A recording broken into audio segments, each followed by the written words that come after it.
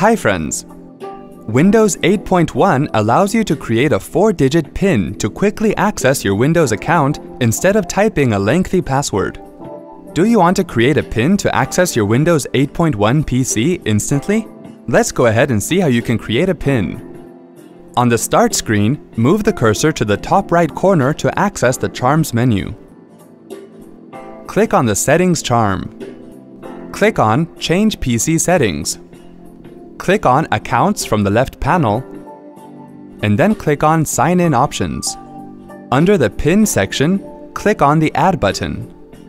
Enter the user's password, and then click on the OK button. Enter a 4-digit numeric key, re-enter the same key to confirm, and then click on Finish.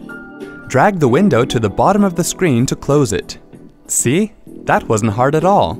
Thanks for watching.